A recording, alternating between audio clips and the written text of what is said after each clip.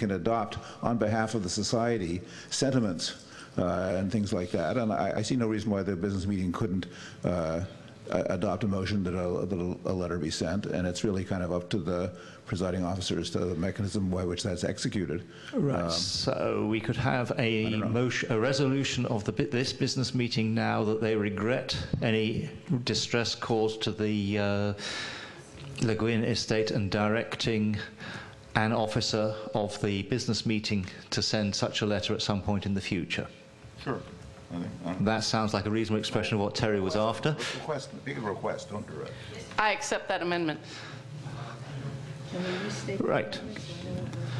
That the business meeting resolves that they regret any distress caused to the Le Guin estate by the proposal and withdrawal of the renaming of the Lodestar Award, and further directs that the business meeting staff communicate this to the estate. Big request.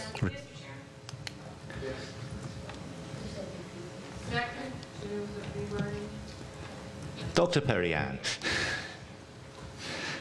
Thank you. Perry-Ann Lurie. Could the business meeting ask the Mark Protection Committee, which will still be in existence, to draft that and send that letter? No, I don't think the business meeting could. Not by resolution. It is not within the powers of the Mark Protection Committee because it does not protect a mark. It is, the Lodestar Award is the mark. Yes. Todd. Microphone, please, Todd. I'm not timing any of this, by the way. We haven't set a time. I know, that's fine. Can we have 5 minutes already expired? A lot of the problem is direct. Make it a request. Yeah. There's no problem. Todd Dashoff. Mr. Chairman, could you please inform the membership where we stand with regard to Ms. Neal's request? Because I would like to propose an amendment to Ms. Geisler's motion, and I'm not sure if we're at it yet or we still have to wait for it. We still have to wait for it. Still have to wait for that. Okay. We're talking about Ms. Neal's resolution, which currently resolves that the business meeting regrets any offence caused to the Le Guin estate and requests that the current podium staff write a letter expressing this. Anybody else wish to speak to that resolution? Kent.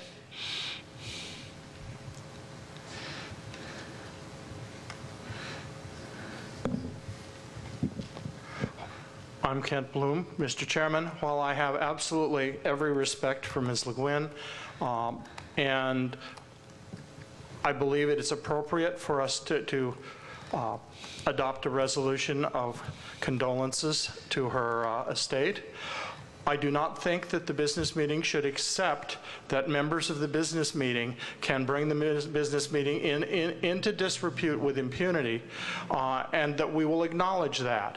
Members of the business meeting who are working on or considering business to bring before the meeting are doing so in their own capacity as members and not as part of the World Science Fiction Society, and we should not be apologizing for them.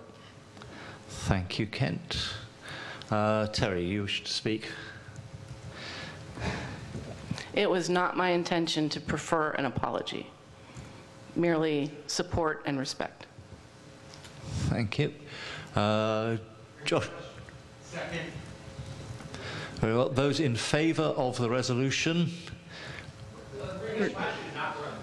Oh, sorry, previous. Yeah. End debate. End debate is to end debate. Does anybody wish to speak further to this motion? Seeing none, the motion to close debate. Those in favour of closing debate, show. Those against closing debate, none. Those in favour of the resolution, please. Oh, restate. Linda, do you have whatever it was we came up with? Your microphone has wandered.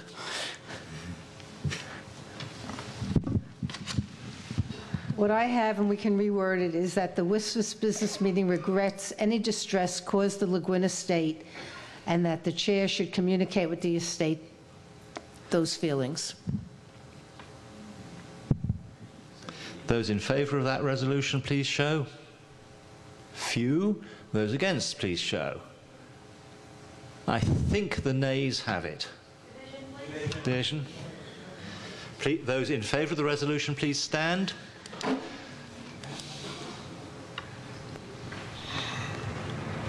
One, two, three, four.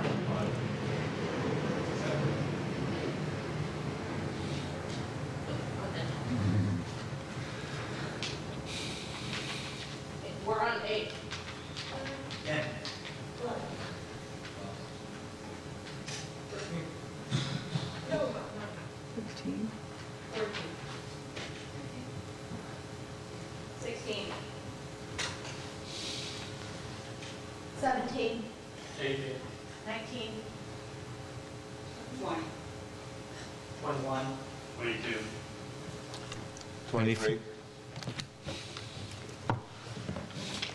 Right, 23-4. Those against the resolution, please stand and count.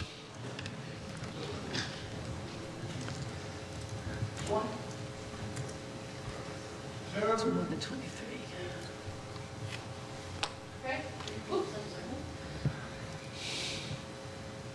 4, 5, 6, 7, 8,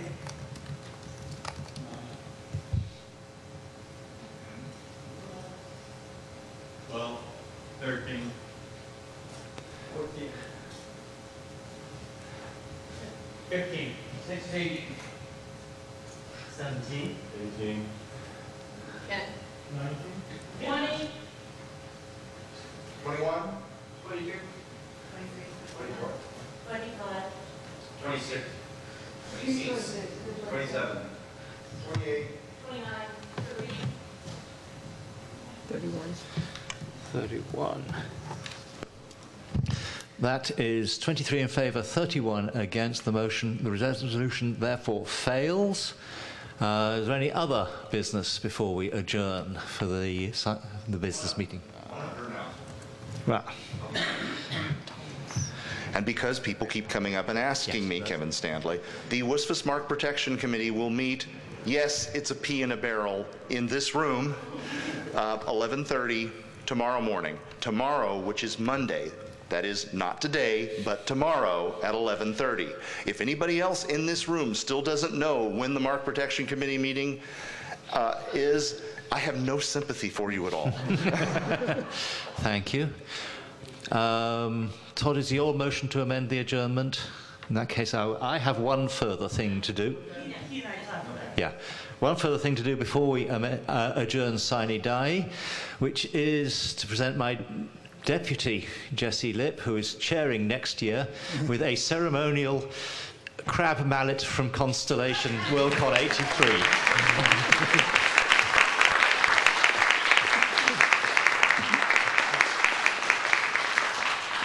I like to have a crab mallet up here on the podium to hit people with. Deb, back to you.